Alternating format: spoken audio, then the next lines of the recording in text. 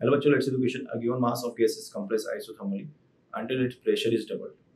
It is then allowed to expand adiabatically until its original volume is restored and its pressure is then found to be 0.75 initially pressure.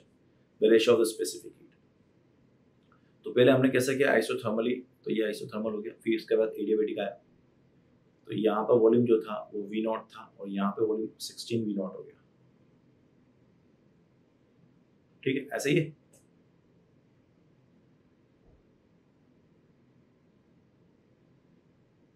Compressed किया है भाई, दोबारा बनाएंगे इसको. Compress किया है, वो एक्सपांड नहीं किया.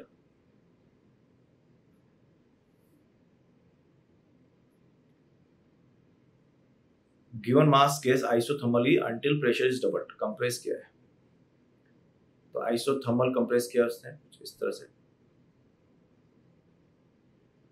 फिर तो ये हो गया इसका pressure double, P not to P not, तो वॉल्यूम हो गया आधा, V not by two V not.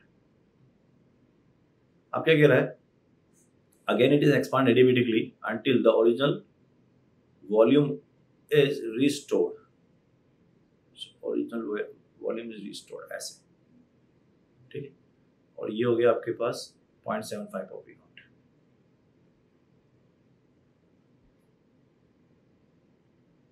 ठीक है, तो हमसे बोला जा रहा है कि the ratio of the specific gamma क्या होगा. सो PV की power gamma is equal to constant P2 upon P1 is equal to V1 upon V2 की power gamma is equal to constant.